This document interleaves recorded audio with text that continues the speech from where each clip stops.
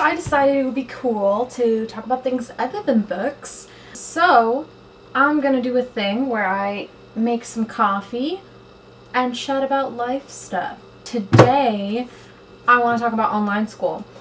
Because I don't know about you guys, but I hate online school. I'm a junior in college and kind of really went through it those first couple of years, not gonna lie. So I've had my fair share of experiences, good and bad, but it does mean I know a thing or two about how traumatic college can be. So I was not excited to go online for spring quarter because historically online school does not go well for me because I'm just terrible at remembering to do things, and kind of had to do some very specific planning. And in doing so, I had a pretty good quarter. Alright, so the first tip I wrote down was to create a specific schedule. For me, the big reason I was super scared to do online school was because, again, like going to class is like a really big accountability thing for me. But when it's online, it's hard to do that. So what I did is I emailed all my professors. You don't have to do this part, I'm just crazy. Emailed all my professors and asked like what their plans were, if they were going to be doing classes like during the class period time, like on Zoom, or if it's going to be recorded lectures that we could watch whenever we want and like more self-paced. And so that way, first the classes that had recorded lectures and was all going to be self-paced. In the morning, like during the class time, I didn't want to do all my lectures during then because like that was a really good homework time for me. So I just decided that like Monday nights at a specific time were going to be when I would watch my lectures. Just make sure like your entire schedule is focused around when your class time is going to be, or when you're going to do your lectures, or when your like study time is, where you can like have a specific place that you can go, like a specific room, get all the siblings and pets out of there. It is like taken as seriously as like going to class would be, you know? Second tip is to make a routine. It's way easier to just like not go to class when it's online because you're like, I don't want to go to school, so I'm just like not going to turn my laptop on and just lay in bed. Nobody likes online school. If it's morning class, like I got up and made coffee and then made like a breakfast sandwich and then like got all settled in to do my class, and then afterwards I do some homework and then go to work. Kind of took away the stress of being like, I'm at home and I have to do my school, this sucks. Like the same thing as like getting up and getting ready to go to school. Like, do that. If you're upset because you can't wear cute outfits to school anymore, get up and wear cute outfits to your laptop, you know? Who says you can't? The third tip is don't be afraid to talk to your teachers. I know this is like hard sometimes when people, like I go to a really small school, so it's really easy to like get to know your professors, and sometimes at a really big school it's harder to do that. It is so important to make sure that like you know how to ask for help when you need it.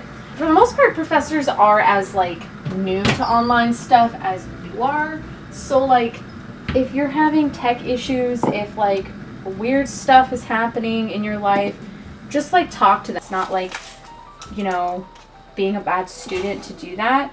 An example for me is like at the end of spring quarter, like during finals was when everything was happening with like the protests. I know there was one day after I'd been to a protest where I was like so emotionally drained, and usually I can power through assignments. I had to email my teacher and be like, I can do this tomorrow morning, I just like can't right now. But more often than not, teachers will be really understanding of that because they're living in the same world you are.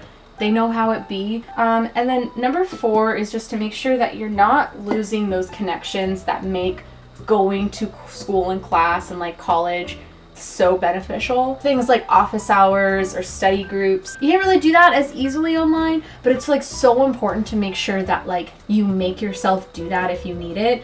Like, even though it takes a little bit more effort and scheduling, just like email your teacher and be like, I need help with this assignment, or like, can you talk with me about this thing? Like, do that because that is so helpful. And also make sure that you're maintaining those connections with your teachers, which is like so helpful for your future. And the same things goes with like study groups and like studying with friends. For me, studying with friends was like a really big accountability thing as well. So you can still do that when you're going to online school. You know, just set up a Zoom call, Skype your friend while you're reading. You don't need to chat it up.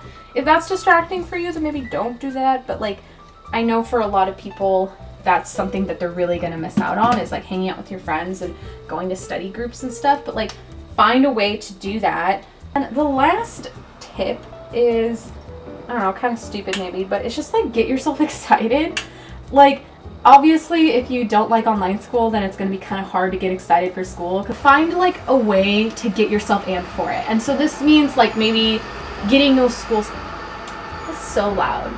Like getting new school supplies. Like maybe you get like a new laptop cover, fun notebooks that like work well with the classes you're doing, or you get like a lap desk thing, or like you make a cute little study area or redo your desk. I don't know, whatever it is, like make yourself actually excited to start going to class. I mean, I got so much more done like outside of school, so much more time to like read.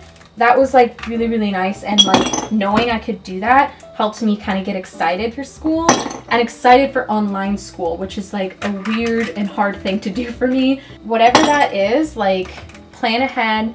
Think about what tends to get you excited and find a way to work around that. Like at the end of the day, it's 1 quarter. And so that 1 quarter shouldn't have to define like the rest of your school career.